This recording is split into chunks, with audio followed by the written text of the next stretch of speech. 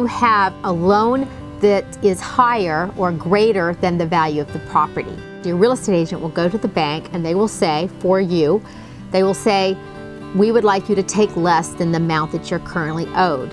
So the first thing you need to do, if you think your loan is too high and you don't want to go into foreclosure, you will find a real estate agent who specializes in short sales. And what you will do is you will give them a letter saying, I authorize you to speak to the bank on my behalf.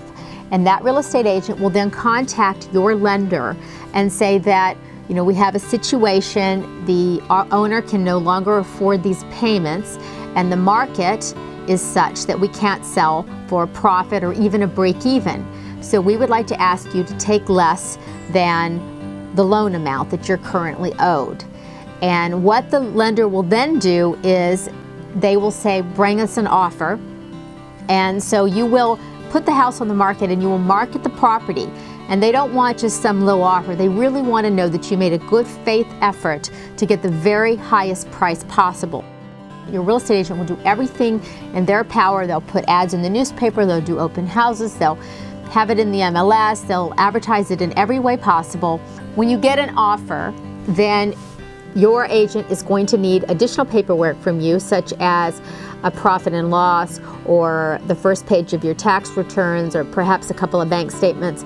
Each lender has different requirements as far as what they're going to need to verify that you truly cannot afford to make your payments any longer. And they're going to ask that real estate agent, your real estate agent, to submit the paperwork to them along with the offer that you've received.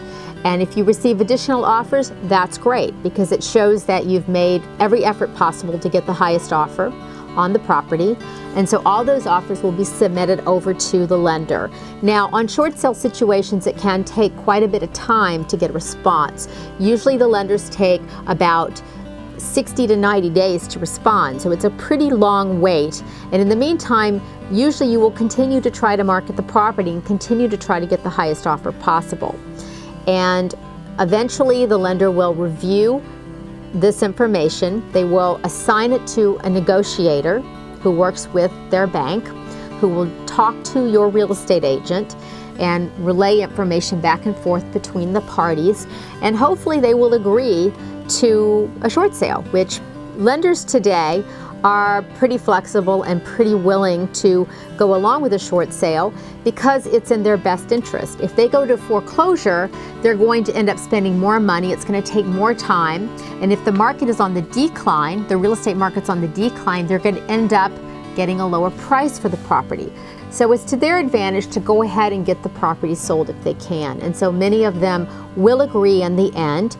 You should also keep in mind that there can be tax consequences on short sales, so you don't ever want to go into a short sale until after you've spoken with your tax preparer or your CPA.